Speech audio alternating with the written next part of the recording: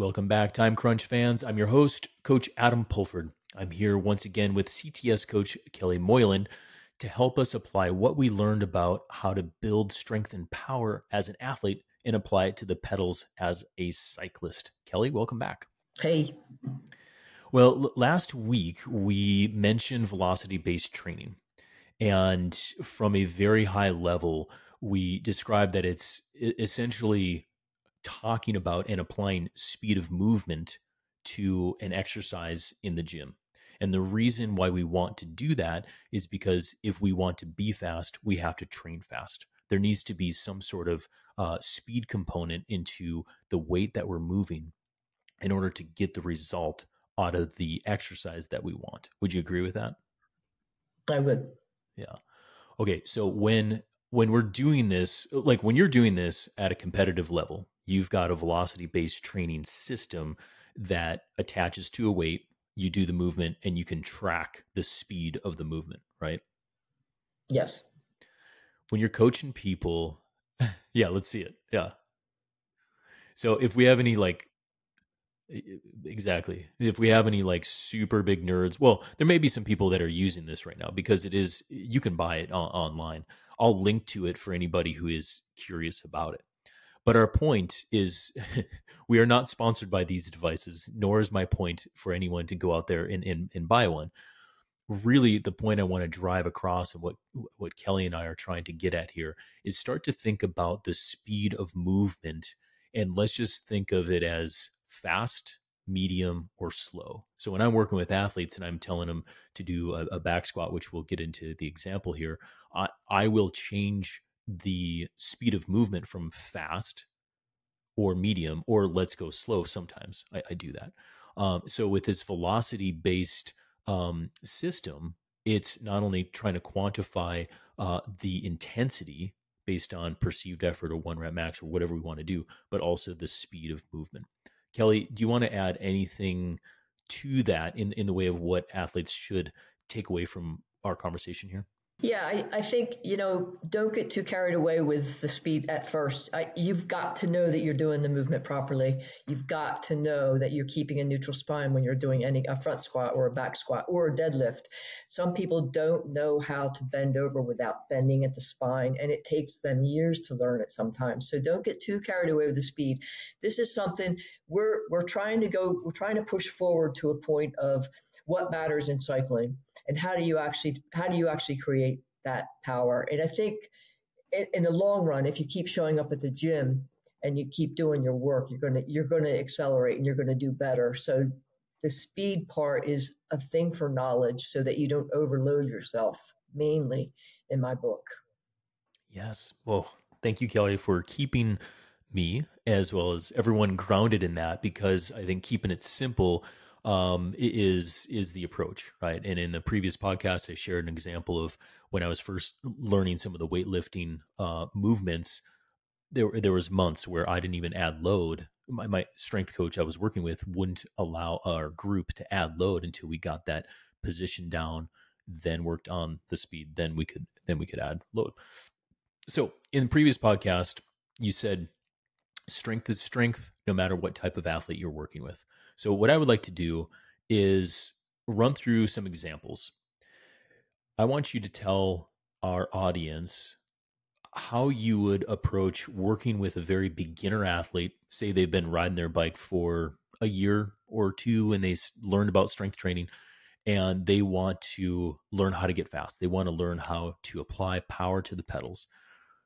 Tell us where you'd start. And we all know, spoiler alert, that you're going to start with good form, but let's use the back squat as an example for that and walk us through your process. So I don't start with the back squat, actually. What I would do with a beginner, actually, is I go right to the basics, and I will throw a rage ball down on the floor, and I'll actually have them start from a seated position, and I want to see how they can stand. What's a rage ball? So it's a big fat ball. It's a weighted ball. It's only 8 pounds, and that would put you seated approximately, I don't know, 16 inches off the floor. And I'll have someone sit on it and see if they can actually stand, because I want to see if they have full range of motion for me. This is assuming we're clear of injuries, okay? So I want to see how they stand first before I actually have them squat. If they can stand up off of that flawlessly, then I'll take it away from them, and then we'll start not with a back squat, but with a front squat. I might even start with a goblet kettlebell because it depends on how new they are. If they're a brand new athlete, I'll put a kettlebell in front of them and I'll start them there. That's the only place where I'll do a high rep squat is a kettlebell. Just real quick though, why would you say um, loading the front or having like a front squat or a goblet squat as the place to start with that way? I agree with you, but describe your rationale. If you teach an athlete how to rack a bar, you're going to do a couple of things for them. You're going to create uh, mobility in their shoulders, and teaching them how to do a front squat properly. The back squat is easier to load and it's easier to overload. And if I've got somebody moving properly on a front squat, the back squat comes easy after that. Very good distinction with that. Okay, so let's assume that they're a good mover using the raid ball, and you do a couple, and you're doing high rep goblet squats to just simply get in repetitions, correct? More like Yeah, learning that the won't movement pattern. last but a week, maybe Right. 2 weeks at most, so I Right. can get them through that, and then we move on. I also start with mobility. So we start a program with activation of the muscles. I have you can maybe see the bands behind me there, but every workout I do, and many of my athletes have gotten the crossover bands. So it's just an activation process for shoulders mainly. And then we do a mobility. We don't stretch. We do mobility, dynamic sort of stretching, and then we get into our lifts. You said a couple weeks that you would focus on a little higher rep movement patterns with a squatting movement, goblet squat, front squat, whatever. Um, is the end goal to move toward a back squat, or are you just simply focused on squatting up and down? Walk us through some of this, that everything that goes into good form. So once we get away from the goblet squats, we're going into front squats. We start with a 5 rep right there because I don't want faulty movement patterns. So you go into the high rep beyond 5, you're going to get faulty movement patterns over and over again, and then you have to correct that. So just stay with 5. I will, if somebody's really bad actually, or can't get it. I shouldn't say really bad, but just isn't getting it. I'll go with 3. Give me 3 good reps, and that's where we stop. So It's just a what? learning thing. Sure, yeah, I totally get it. What are some what are some cues that you would see in the athlete that would make you stop and say, "Let's go down to 3"? Like, what would the movement pattern be that you're looking for to avoid? Dropping of the chest. So, just a matter of the spine being neutral as you drop, and the dropping of the chest will make you have to just kind of distort yourself in order to stand up Yeah, with a front yeah, that's squat. one big Elbows cue. up. We're not going to get into how to do things, but that's just one of the things that we look for. And the reason I bring it up is because I mean that's a tricky. You answered it perfectly, by the way. It's a tricky one because again, we're remote. We're in separate locations, you and I, and most of your athletes that all the athletes I'm working with are Mine separate too. locations. Most of them for you separate locations. So, tell us just like real quick how you're doing this from afar. Do you use an app? Do you FaceTime them? Like how are you getting this feedback of how they look? Yeah, I use the Coach Now app. I use it with my own coach. That's where I get Hmm. my feedback from them as well. And I use it with my own athletes. The Coach Now app allows the athlete, I encourage anybody to do this, whether you're using an app or not, video yourself. Yes, my point. Video Yep. yourself and watch what you're doing. You can learn by just go to Greg Everett's Catalyst Athletics training library, and you can learn how to do a front squat. He will tell you why you're doing it, how to do it. You'll see people doing it with proper form, and you will know how to do that, and you can compare your own self to that. So there are ways to do that, but with myself I use the Coaching Now app. They upload the video. I get to watch their video and talk to them on this app, and then let them know, let's do this. I can even draw diagrams on it. For those who are just like, whoa, this is completely new to me. I don't know what I'm doing in the gym. and you're looking for help, I mean, you can reach out to Kelly. You can reach out to some of these resources that we're going, but just like watch really good, and we'll link to Kelly. We'll link to that in our show notes so that people can go and get good visual examples of what a squat looks like, and in other movements too. How long are we spending on good form with a squat movement like this? Generally speaking, I know it's very individualized, but when you're working with a new athlete, Ongoing, constant. Everything I forever, right? do in the gym, everything I do in the gym is about positions, everything. And I still, to this day, I'm working on my snatch position from below the knee to above the knee. It's a hard thing because the heavier the weight gets, the more you're going to pull forward. So you have to fight that, and you have to understand. There's so many little things to understand about doing. It's why I love it, actually, because of the fact that you don't need heavy weights. You just need to know what you will learn about yourself and your abilities, or your lack of, and what you need to try and push for. You will be surprised, and it's really fun and empowering to change yourself that way, in a positive way. I would say the next question is, what do you see in an athlete, or what are you looking for to cue you that now we need to work on speed or the velocity of the movement? If they're doing it comfortably and flawlessly and are willing to push, it's kind of hard to actually describe what that would look like. But if they're doing it well and they're willing to do it, you won't hurt by putting a velocity based unit on them, just so they can see what that looks like and what that feels like and what they're capable of. Yeah, and I would say, I mean, just based in my experience, I mean, I would say it looks beautiful. It looks Mm-hmm. smooth, right? Mm-hmm. They descend, then Mm-hmm. they push up, and that whole kinetic chain looks beautiful.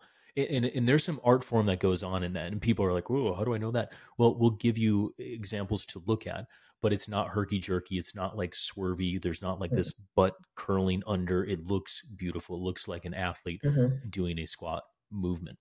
And so, also from that speed of movement, let's just say from a squatting position or the squat exercise, when we're controlling the speed of movement, we're really talking about the concentric muscle action, right? The pushing Yes. up, correct? Yes. And Okay. a lot of times, even I'll do a pause at the bottom of a squat. Why do you do that? You don't have to lift as heavy. Hmm. That in its own right is hard. So if I do have one athlete that I'm doing that with now, and then she's doing it beautifully. She's in her 50s, and she's killing it, actually. And I just see that, and I'm just like, I will take an athlete where they want to go, and I can push them to a point that they want to be to. If they only want to stay in a certain range, then we play with that, and we do the best we can with that. Agreed. And there's also some muscle control that goes on with a pause in the middle or at the base of the squat, and then coming back up. And then Mm-hmm. when you change the velocity or try to increase the speed of it by going up, we now all of a sudden we're producing Mm-hmm. more force, and getting a little bit more out of the muscle. So once you're moving, once you have a good position, you start to add some speed. The final piece is you add load. What can Mm-hmm. you say there? Like, I don't know, how long would you expect a fairly beginner athlete that comes to you and starts working with you, but when would you start adding load with an athlete that's has good position and has added the speed component and they look beautiful? If I have an athlete who's moving well for me, they're not always going to go into the perfect squat. They're not always going to do the perfect deadlift. And I'm constantly correcting. I'm hands on. I want them to understand that. But my athletes are lifting heavier weights in the fourth week than they are the first week. All of them. All of them. It's not like we're not loading them. It's just that RM thing, just understand what RM means. It's not go for broke. It doesn't mean uh, get out there and go as hard as you can. It's just like training and endurance sports. You don't want to go in a 1 minute power interval like it's a sprint. You want it to be a Yep. 1 minute power interval. You Yeah. want to be able to hold that. So it's the same thing. You don't want to go all out like that all the time. So it's a building process. If they're moving well, we'll load. And there's just a point where we're going to keep playing with that, and then we go with speed, and then we go with load, Yep. and Back and forth, back and it's forth. give and take. It's give Yeah. and take. Yeah.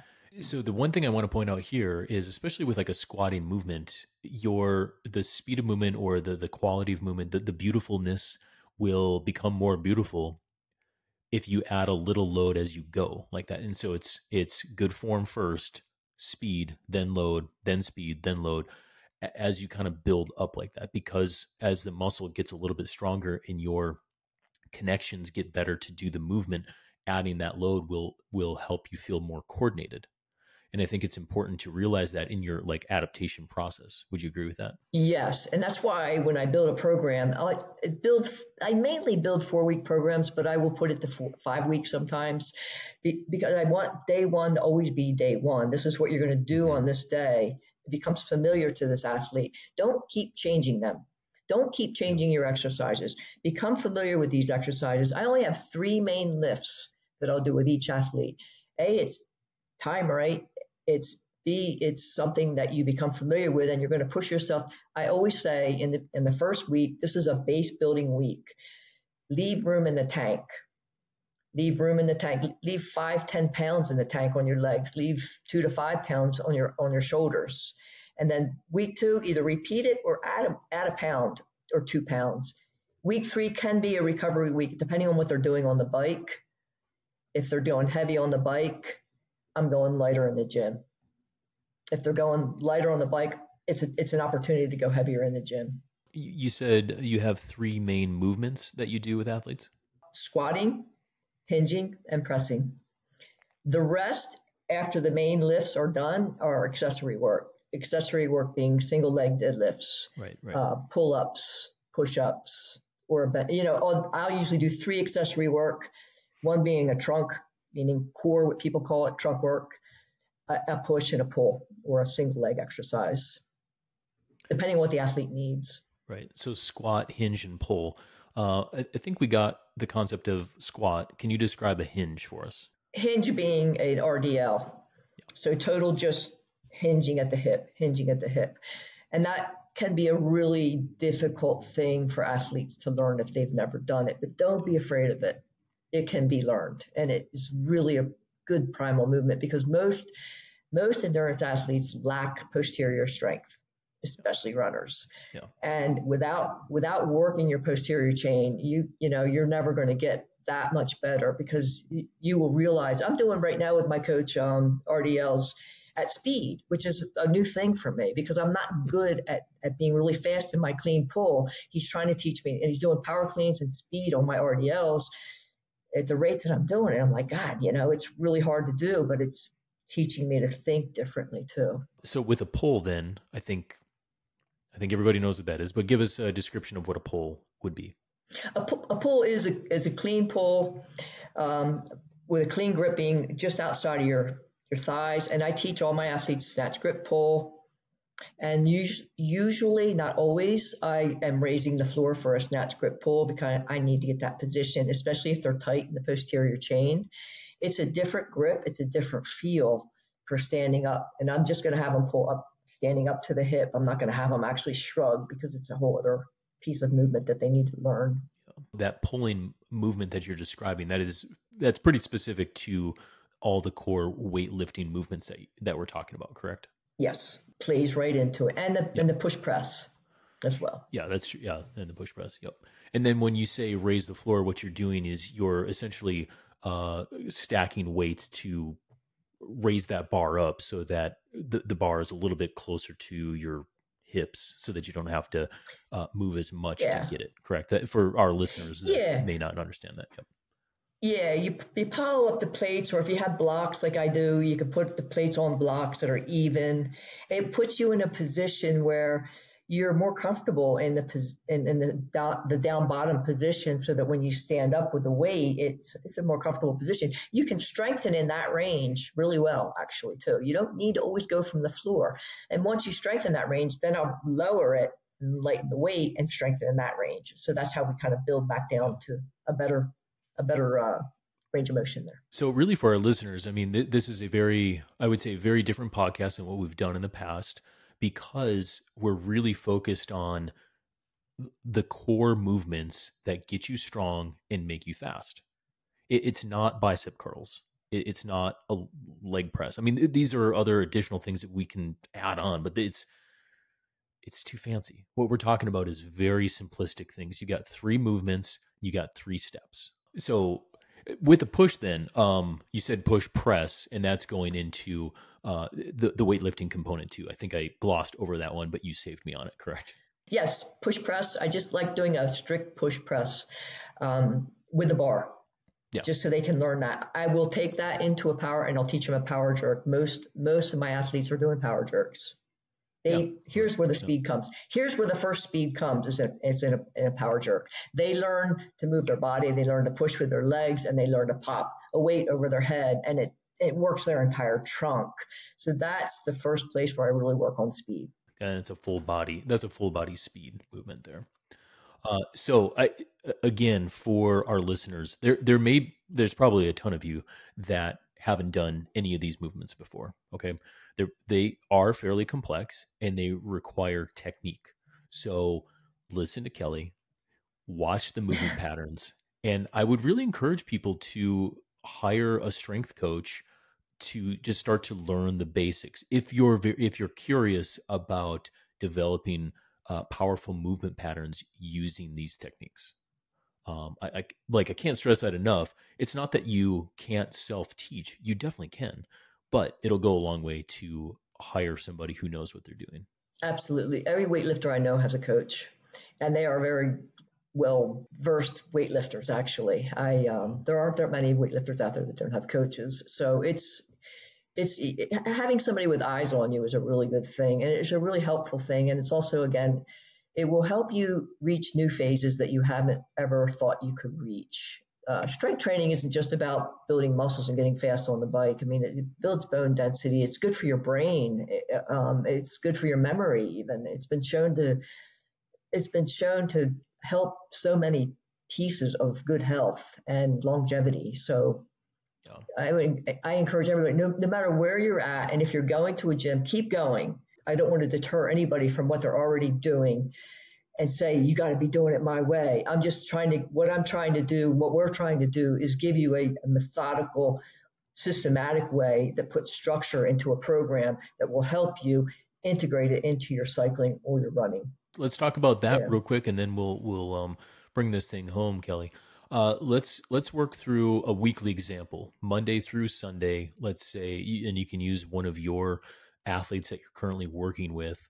But walk us through like when the rest days would come, and if they're doing some tempo work on the bike, but they are continually working on this strength and power in the gym. Give us some example of Monday through Sunday, how that looks for their training program. Typically, Monday's always a rest day. It's just an easy day to have as a rest day, right? It's Monday. Yeah. So if I have an athlete that's doing an interval, 2 intervals a week, I'll do, again, it depends on the athlete a lot. Okay. So, Yeah. and it can lead into a real heated discussion of you shouldn't do that. But I will do what I'm doing with my athletes is they're actually doing lifting on Tuesday and doing a tempo workout on Wednesday. Sometimes I'll flip that. It's not written in stone. We will play with it depending on how the athlete feels. If they don't like that, guess what? We'll do the lifting on Wednesday and the intervals on Tuesday. It doesn't need to be written so hard and in stone, but let's see how it feels and see how it works for you. You don't want to do intervals and lifting on the same day. I think you'll trash yourself doing that. It's really hard to do. It is hard to do, but do you have any athletes that that you encourage that? So if you're so time crunched that the schedule lines up to where you have to have a double day, uh, do you have athletes doing that? I have a guy up in Iceland doing that actually, and Yeah. he lifts before he does intervals, and he loves it. Hmm. He does a different type of training though. He does a hypertrophy type of training, so he's a little bit Hmm. different from what we've been talking about. So that's what he does, and that's what he likes, and that's what we do. And I would say suss it out with, does it work for you? Does it not? Because I would say that the number one thing I try to stay away from is for any athlete, let alone a time crunched athlete, to go hard all the time. And when we try to not lift on our interval days, I tend to find athletes lifting on their rest days or lifting on their recovery days. And I would personally, and you can totally disagree with me, but personally, I try to bring contrast in so that they recover better, and then we can focus on the intensity or the the hard days essentially. I think the recovery part too. I think it's okay to lift on an endurance day. I agree with that. If it's Yeah, a 100%. if it's a recovery day, yes, it is a recovery day, and I don't put that onto my athletes Hmm. or on the rest day. Sometimes on a rest day they're going to lift because that's the only place they can fit it in, and it's not the end of the world there. It doesn't have Yeah, to. We could drive ourselves nuts with that stuff. I would rather they be in the gym than not be in the gym and get being on their bike when they need to be on their bike. If they're training for an Ironman, and the time is just pushing them all over the place and their yeah, schedule is crazy. It's just a matter sometimes of get it done. yeah. I would totally agree with that. But and so to that end, it is my opinion completely okay to lift on the days where you got some intervals. It's also okay to lift on the days where you got endurance. Keep your rest days as rest. Keep your ease days easy, and that's my Yes, general philosophy on that. So, uh, that's yeah. let's go back to we got derailed on our weekly example. So Monday we got a rest day, Okay. Tuesday lift, Wednesday tempo, Thursday lift, Um, yeah, that's an endurance day. endurance. Oh, endurance, not That'd a be an lift day. endurance day. Okay. Yeah, it would be endurance and lifting.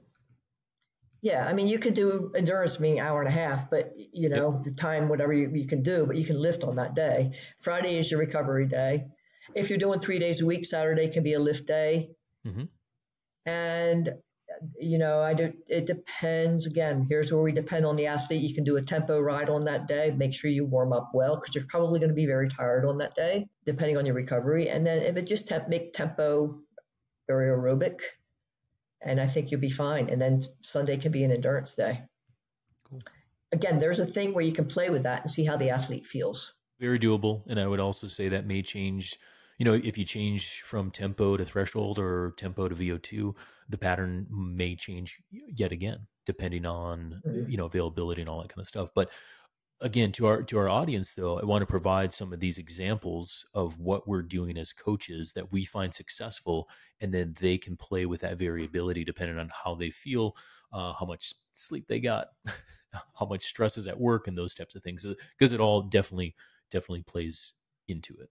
Yeah, I think too, Adam is mentioning how the 4 week plan goes, and the way that I structure the 4 week strength training on top of the 4 week training peaks plan.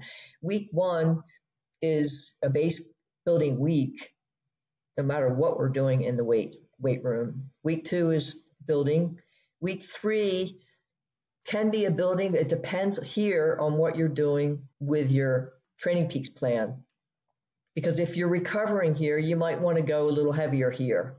And then on the week four, if you're going heavy on the bike, you do your recovery back off week in the gym. So back off meaning deload. Just go through the movements. 85% of what you did on week three. No, I love that. And I've done similar things in my coaching. And I think that at surface level, it may be a little counterintuitive, where if we back off the gas on the bike when we push the gas in the gym. But I think it's different because especially if we have athletes that are not doing 20-hour weeks, for example, we're less, toward time Mm-hmm. crunched, lower volume. Mm-hmm. Mm-hmm. As long as we're sleeping and eating okay, I take that opportunity of deloading from the bike and do a bit more in the gym. And I think because total volume is low, we can get away with that and continually to build because what we're trying to do, load it back up on substrate and some of that more of that endurance capacity, let that recharge. But in the gym, it's like ones and zeros. Our total volume, muscle gets fatigued or not, and doesn't really play with endurance. So yeah, that's a brilliant. I'm glad you mentioned that because that's a very good way of doing it. Yeah. I think that's a good takeaway for a lot of listeners too. Yeah, absolutely. And you get there through trial and error, right? Like you try it, see if it works for you. The stuff that we're talking about, it may not. There may be a slight variation where it does, but the seeds that we're giving you in the way of starting to think beyond just like, you know, 8 to 12 repetitions on your bicep curl or on your hamstring curl, like start to get away from that if you want to develop good power for pedaling. Yes. Because those accessory lifts that we had talked about before, it's just not my go-to thing if you want performance. I like accessory for things like glute bridging. Yeah. I don't do a 5-minute plank. Do a 30-second plank and throw a 10, 15 kilogram weight on your back. There you go. Do Yep. do some glute bridging and throw a bar on your hips. Do it so that it's successful and effective for you. Kelly, I guess like with our core message of start to think differently about what you're doing in the gym, here are some movements that you can do that you can start to learn and incorporate into your training program. And then here's a ton of resources with the link to Greg's website, as well as the articles that we talked about in the previous episode. I'll link to all of that in our show notes on both um, on both episode landing pages. Is there anything else that you want our audience to know on their journey of becoming a better athlete? And they're starting to like, man, this sounds pretty scary. I never even thought about like lifting a bar over my head really fast. What else? Like, what can you say to that audience member that's like, I don't know about this? Well, it's not. We're not asking anybody to do anything that they're not capable of doing. First of all, in most gyms, you go into a gym, you're going to find that it's a 20 kilogram bar. Do not do that.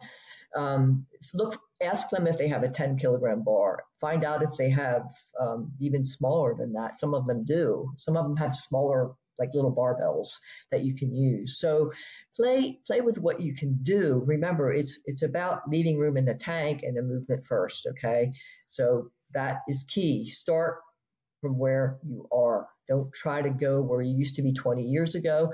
Don't go into a gym and compete with anybody, because people may have been there for years. Let a gym be a positive place for you, and learn from other people. You might find people are there that can help you as well. But hire a coach if you can. We're Yep. here. That's right. We are here. I would say like in summary, I think probably the biggest thing for me is strength is strength, no matter what type of athlete you are, because we develop strength in the gym. And so long as you keep on pedaling your bike and doing other endurance things, that strength will follow with you. Okay. But you're not doing endurance stuff in the gym if you want to get powerful and strong. And that's my core message. And I think that's what Kelly has really extrapolated from everything that she shared with you today. And to your point, Kelly, we are here. You want to learn more, Kelly, if people love what you said. I mean, are you taking on clients right now? Do you specialize just in weightlifting? Like if they just want you as a weightlifting coach, do you do that as well as endurance stuff? Tell us a little bit more about that. I do. I have people that I work with solely just with weightlifting. But most of the people that I work with are also endurance athletes as well that I work with. I am taking on clients. I have people that have come to me that are power lifters. I've had people that come to me that are bodybuilders, and there's a seems to always be a place where they can't mix their training with their bodybuilding or their powerlifting, and that's a place where we have to have a discussion on how to actually manipulate your overall training program so that it suits the powerlifting, but also nurtures the endurance part of things. Do one rep at a time and keep showing up. And keep showing up. That's right. Yeah. If there's any secret, which there's not, any silver bullet, but it's showing up and it's doing the movement over and over in a very good way, a very good quality way, like we described. So, Kelly, what's the best way for people to get in touch with you?